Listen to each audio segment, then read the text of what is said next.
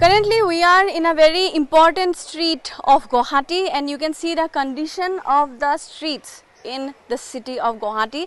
A lot of flood water has made a lot of citizens stranded at their home itself.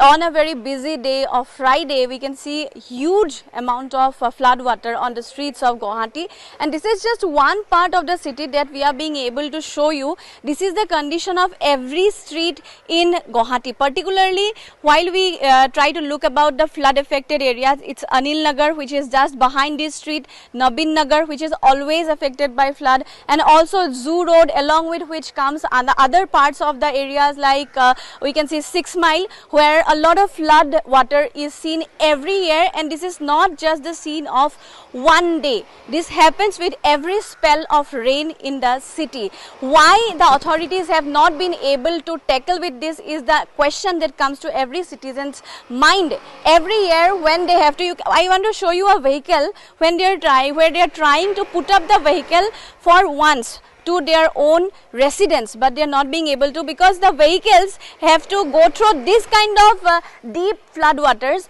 which also affects the vehicles. A lot of people get stranded on the roads itself. So that is the condition of the city at this moment. Although there are a few relief camps being established, also NDRF is working at certain areas, but it is not possible because I want to show you everyone here. There you can see a lot of boys also who are stranded there. We can show you here in an apartment, people are stranded. They cannot come out of their homes because of this flood water, and this is what is happening in the city. Although NDRF, SDRF is being executed, but they cannot work in the entire city, and that is the problem which is making these citizens of the city feel the most helpless. This is Preeti Priyadarshini reporting from Guwahati, Assam.